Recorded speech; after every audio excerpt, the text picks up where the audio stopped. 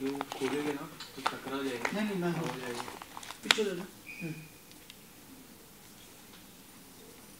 Camera है।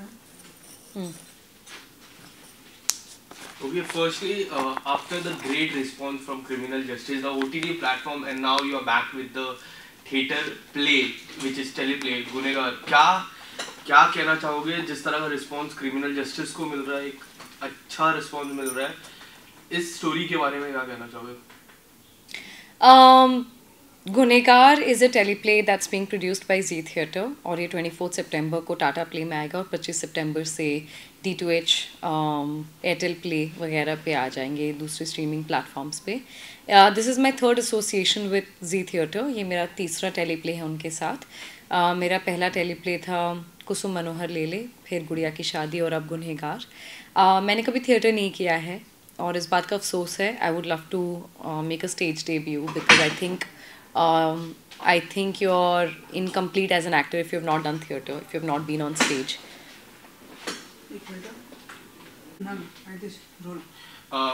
आपके किरदार के बारे में और पूरे किरदार जो रोल आपने प्ले किया उसके बारे में क्या कहना चाहोगे? तो जैसे मैं कह रही थी, since I've never done theatre, मैंने कभी I would love to make a stage debut. And I feel I'm incomplete as an actor because मैंने theatre कभी नहीं किया है, मुझे मौका नहीं मिला है. I need courage and commitment for that. I think I hope in future I do. For me teleplay is the closest to that experience to do theatre. ये मेरा तीसरा एसोसिएशन है जी थिएटर के साथ और गजराज जी सुमित के साथ पहली बार काम कर रही हूँ. एक ही वेरियस के मैंने कई सारे प्लेस देखे हैं आकाश खुराना के और उनका फिल्में और वो OTT में जो काम करते हैं वो भी देखते रहते हैं. So it was a great association collaboration with all of them. गुनेगार is a 1 location 3 characters की स्टोरी है. त्रिलोक बंसल का रोल प्ले कर रहे हैं गजराज जी and he invites me, Mrinalini, a journalist, to his house for a big scoop, for a story. और वहाँ पर फिर सुमित व्यास भी आ जाते हैं, उस प्लेइंग एन इंस्पेक्टर एंड हम कुछ सुलझाने के चक्कर में उलझ जाते हैं and then we figure out who is the गुनहगार, हु इज़ द विक्टिम. तो उसके बारे में कहानी है और सिंस इट्स थ्रिलर्स के ज़्यादा मैं नहीं बता पाऊँगी. I hope people like it. It was a lovely experience और अच्छे कोस्टार्स होते तो मुझे लगता है काफ़ी आपका काम भी निखर कर बाहर आता है. People like Gajraj ji, Sumit, they've done so much work. Gajraj ji so senior, Dev both done theatre and acting is so much more in response, in reaction, in listening and there queues. तो I think जब आपके आसपास अच्छे co-stars होते हैं आपका काम काफ़ी आसान हो जाता है and that's what happened with गुनहगार. And being a journalist student, does that things brought old memories? फिर से आई वो सारी memories recollect हुई? I'm a graduate in mass media and journalism and I used to write digital columns online. मैं Indian Express के लिए लिखती थी and I've made a documentary, so I've done what you're doing right now, you know, Yes. interviewing people and editing it and all of that. So of course Tashkent Files maybe I played a journalist. Of course it does bring back a lot of these college memories and you know when you were studying an internship कर रहे थे journalism में, reporting में, तो वो सारा तो help करता ही है. I think education in any form helps you in what ever work you do in life. But बहुत सही था. It's a very well written role and she is this you know very honest. She is very, she has her morals, she has a principle कि मुझे सच बताना है and she is ambitious about it. She wants to go the length to find the truth. But उसके principal और morals में ही वो सुलझ जाती है, वो उलझ जाती है इस कहानी में. And you are doing this for the second time. So does the journalist part takes the role coming up with this role makes you easy? मैं समझी नहीं क्या. जर्नलिस्ट की जो आपने पढ़ाई की उससे आपका रोल का कई हद तक आसान हो जाता है? ऑफ कोर्स आई थिंक जब आप किसी चीज़ को पढ़ाई करते हो तो obviously because you've studied it and journalism is, as you know, it's more practical than theory, you know, it's more writing and it's more making the videos and submitting projects वैसे ही थे हमारे. तो I think obviously that helps because you've sort of seen that journey already, so yeah, sure it helps. And what do you want to say about Gajraj ji and Sumit ji? Wonderful co-actors. जैसे मैंने कहा कि अच्छे co-actors होने से I think आपका काम बहुत आसान हो जाता है because acting is more in reaction, more in listening and hearing than just speaking your lines. Yeah.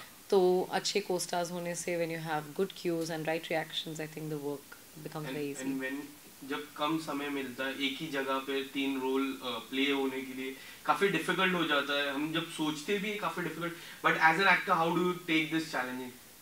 See, because it's like a theater, ना play में भी ऐसे होते हैं एक ही location में, then you leave it for the audience to imagine and go through that immersive sort of an experience. तो of course as an actor you do feel challenged because एक ही location है, costume एक है, आप restricted हो एक location से, but that is the beauty of it also कि आप उसमें कितना खेल सकते हो, and it's the intelligences of the writing, the interaction between the characters, और उसमें जो thriller create किया आकाश खुराना ने, I think it's brilliant, it's edge of the seat.